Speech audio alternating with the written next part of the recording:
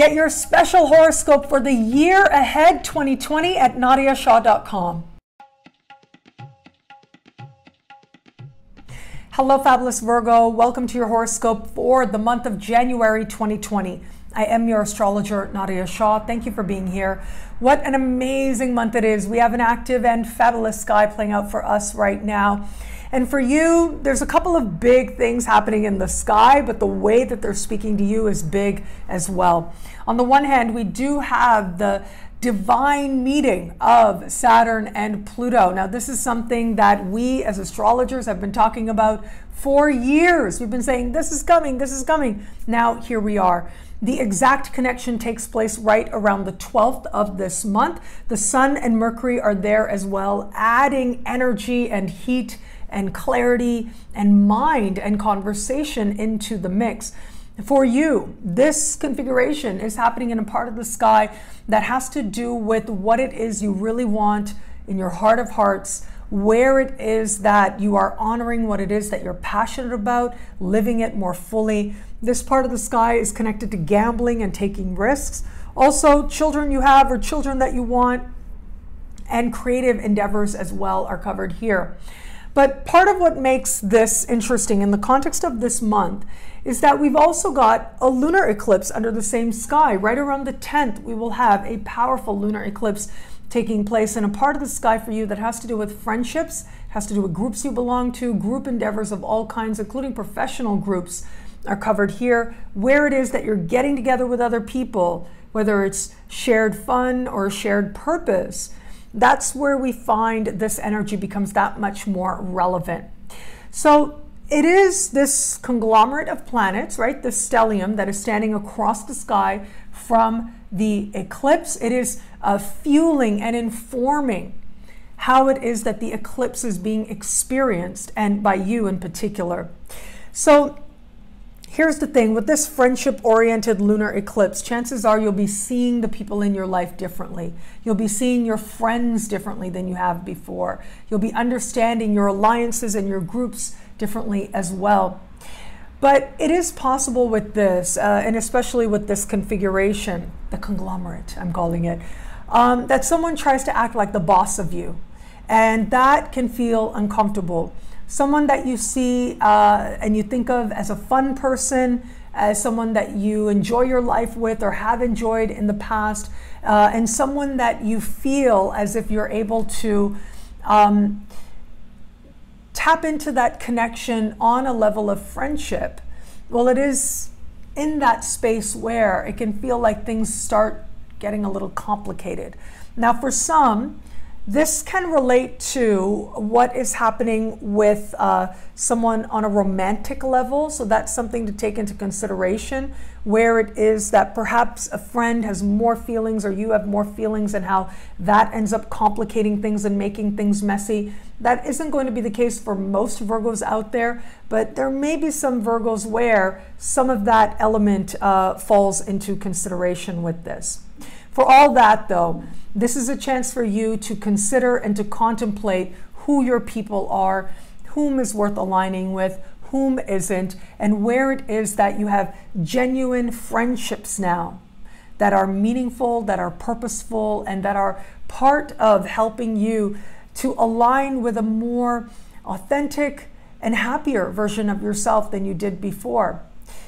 I do also want to say with this, okay, it needs to be said, with this energy, sometimes a friend might freak out on you. And what I mean by that is, you know how sometimes if a friend asks as a boss of you, that's not good. Sometimes a friend, they have such a strong moral opinion on what it is that you do, and that can be uncomfortable as well.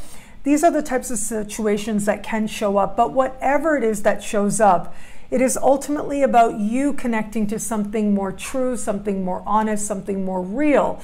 And from that space moving forward, from that clarity of understanding, knowing who this person really is, but also whom it is that you are. And in that way, whatever does transpire can be seen as a great gift, and how it is that the experience ends up being tremendously stabilizing and grounding in unexpected but important ways going forward from here. Now, that doesn't mean that you may necessarily continue your friendship with this person. You might, but it does mean that the understanding you have is paramount in your moving forward towards greater opportunity than you knew before.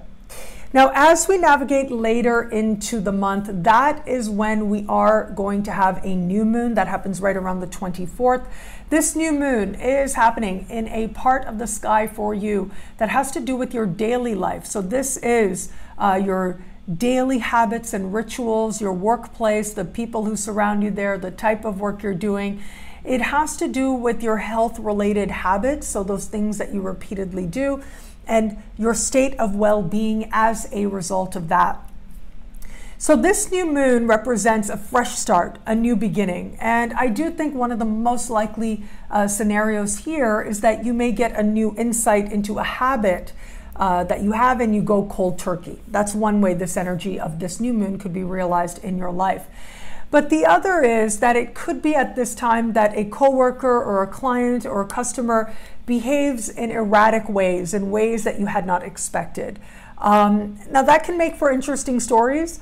We do have Chiron speaking in harmony with this new moon. And so Chiron is moving through a part of the sky that has to do with your access to funds and larger funds. So it could be that there's a financial matter as part of this that is complicating things somewhat, that has to work well with what otherwise could be a person who's behaving kind of erratically. But for all that, this is going to be a time that is positively busy for you at the very least. There may very well be an abundance of hours, an abundance of work, an abundance of clients at this time. But also with this, you may attract a new coworker, a new client who demonstrates some of these more eccentric qualities. Now, how it is that it sits with you, it really could go either way. For some, it may be a little bit uncomfortable, this person. For others, it could be that you are just largely amused by their eccentricities. With this part of the sky also connected to your habits, it could be that you change a habit like that just very quickly. You realize whether it is where it is you're ready to change or whether it is on a more personal level, the habits that you have that are not fueling a healthy sense of well-being. Uranus can be truth. It can be insight that garners truth. And it looks like that truth is coming for you quickly. And as you glimpse the truth, your energy is changed in the process. And true healing energy can rush in thanks to Chiron. Where it comes to matters of love, in the second half of the month, Venus is going to enter your opposite sign. This tends to be a really nice time for love as it starts right around the 13th and in the weeks ahead. This tends to last about 4 weeks. So we'll be taking this energy into next month as well.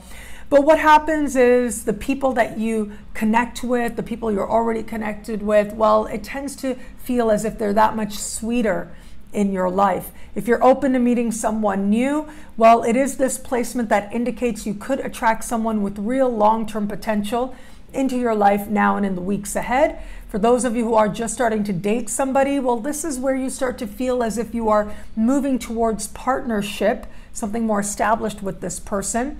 And if you are in an established bond, it really can feel as if your partner is sweet, is easy, is generous as well. So this really can be a beautiful placement for feeling loved right where you are with the love that you have. What I love about this month for you, well, I am going to say the lunar eclipse. I think that is energy that a lot of people are going to be feeling, especially you, even though it is Pluto and Saturn meeting that is getting all the glamour, all the glitz, all the attention, and perhaps rightfully so. This is a rare configuration. The last time this happened was about 500 years ago when Saturn and Pluto met in this part of the sky.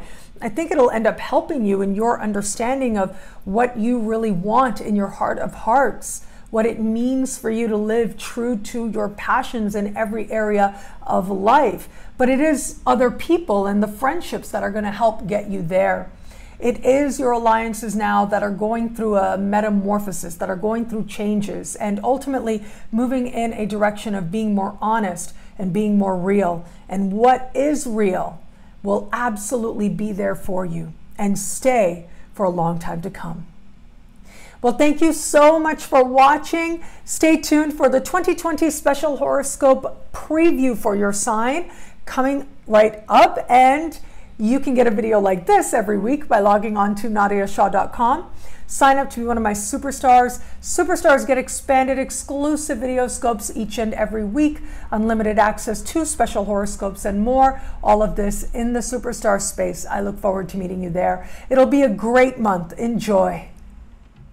Hello, fabulous superstar Virgo. Welcome to your horoscope for the year of 2020. This is your special horoscope for the year ahead. I am your astrologer, Nadiya Shah. Thank you for being here. What an amazing year it is. We have an active and fabulous sky playing out for us right now. And it is a year like this that has truly big and rare events happening after the other. Now, if one of these events were taking place, like if you saw the Jupiter special horoscope, you know there's big things happening with Jupiter this year. I won't repeat them because that provides another layer to this year. That alone would be a really big deal. But then you bring in all these other factors that I'm going to touch on. Of course, there'll be special horoscopes, weekly horoscopes, monthly horoscopes as we go along. And I'll be here to talk about them every step of the way. But let's start with what is happening with Saturn, because it is going to be Saturn that will, in the spring and over the course of the spring, kind of dip out of fellow Earth sign Capricorn.